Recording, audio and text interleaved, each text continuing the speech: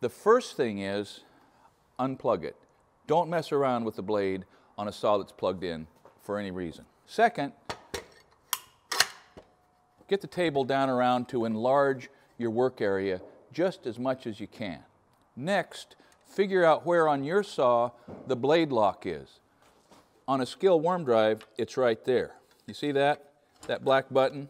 You hold pressure on that till it slips into its slot and the blade is restrained. I don't know where yours is, but I know where mine is. So I roll that around until I have that under my thumb, and then you're going to be figuring out whether the bolt that tightens the collars onto the blade is right-hand or left-hand threads.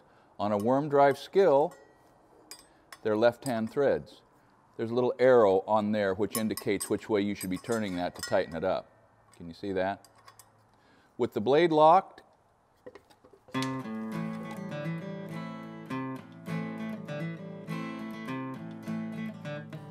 you are either going to have a diamond knockout or a 5/8 round arbor. The Skil has this diamond knockout. See that knockout? That is exactly the shape that Skil saw needs to lock onto the arbor. Now you can put this on a piece of wood, you can span it between pieces of wood or over the end of a piece of cinder block if you want, and try to knock that out with a punch. You better be careful. You don't want to bend that blade. Here's one reason to carry a Leatherman. You can get a hold of that thing, give it a little twist. You see it start to open up?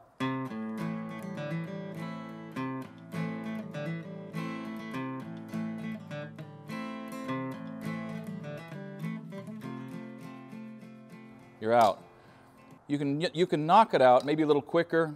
I could have done that a little more gracefully. But as soon as you start beating around on there, you have the chance of distorting that material in the eye of your saw. That doesn't help a thing.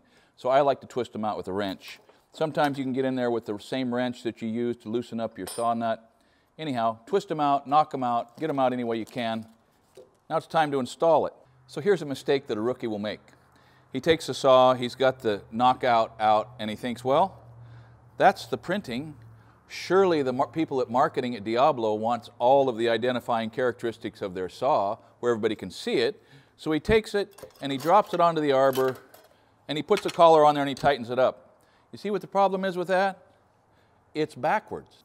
You see that printed arrow? That's the direction of the saw rotation. In order for that to happen, it's got to turn over. Now it could be that your saw will have this arrow on here, maybe. Okay, late model saws do. I think they assume that our population has regressed.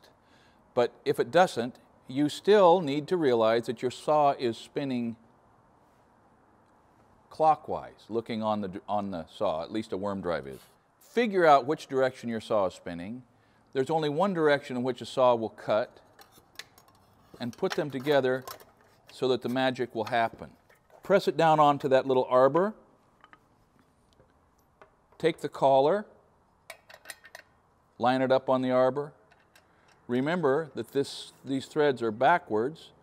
Instead of lefty-loosey, righty-tighty, it is righty-loosey, lefty-tighty. Not much of a rhyme there. Reestablish the lock point on the blade lock.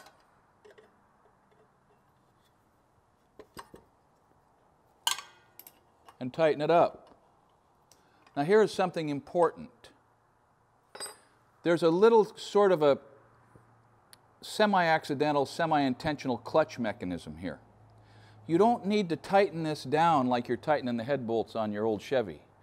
Because if it's just a little bit loose, it will enable that blade to slip just a little bit when it comes into a hard pull. Maybe reducing the kickback. Maybe saving your hand or your leg or your knee.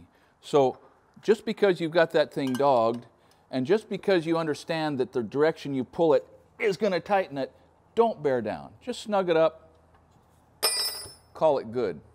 That blade is going to cut like crazy.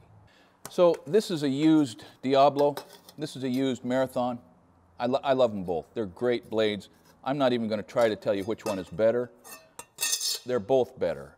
The beautiful thing about a saw with carbide teeth is you knock one off, you keep cutting. You knock two off, you keep cutting. But it's going to start to be a little rough. You're going to notice a little more rag on the edge of the cuts, you're going to notice a little more noise, a little more howl. You don't have to fight these things very long because relatively speaking, they don't cost much anymore. It's, I guess, sort of the benefits of mechanized production. But there comes a point when your saw just becomes kind of miserable to work with. You can tell if you stop, you pull the guard up and look, you'll be able to get, oh man, I got 1, 2, 3, 4, 5, 6 teeth gone. That thing's over. Don't fight it. Now this one, I stopped using, or at least pulled out of my saw. It's got a couple teeth that are slightly chipped, but they're all there. I'll hang on to that. It's a plenty good backup replacement, but if I need something nicely cut, I'm going to put a fresh blade in. So I just somewhat clumsily twisted the knockout out of that Diablo. Let's see how we do if I arrange a situation where I can knock it out. It's exactly the same thing. Irwin has got the knockout sort of nicely delineated on that side. It's a little bit buried with paint on that side. So I'm going to center it over these little iron spacers. I'm going to take a punch. I'm going to put it on there. It's out. Now, if you're not on a job site where you can do that, be careful. You start banging around and you miss it, doesn't work so good. So, you know, whichever way you want to use, I think Irwin obviously does a nicer job of relieving that knockout than Diablo did. That Diablo thing was hung up a little bit. But in any case, out goes the knockout, onto the saw, tighten it up, not too tight, little safety feature there, and make sure it's spinning the right direction and get back to work. Thanks for watching.